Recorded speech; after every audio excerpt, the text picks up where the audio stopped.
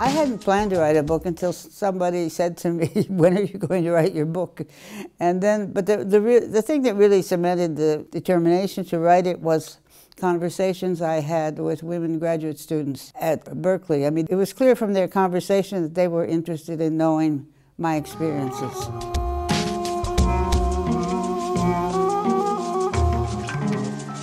When I first went to Berkeley, that was in 1981, I was the first woman on the physics faculty there, and now there are 5 out of 55 active faculty, and that's about roughly the percentage of graduating PhDs. The number of faculty appointed has grown. The number of women PhDs in physics sort of grew steadily in the 70s, 80s, and then it kind of leveled off, and it's hovered around between 10 and 15, 16, now it's 16%, but it's not growing very fast. And there seems to be a problem, I think, at starting with very young children and getting women interested in physics at a very young age.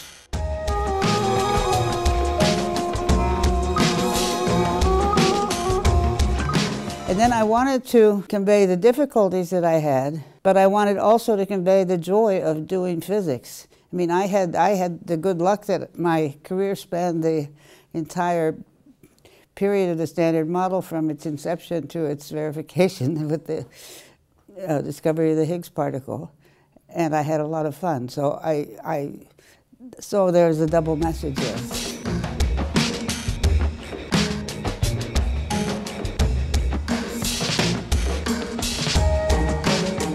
Your story has touched all our hearts, mine especially. You're a brilliant scientist and a wonderful person. And as I said at the end of my nature review, you did it all. Thank you.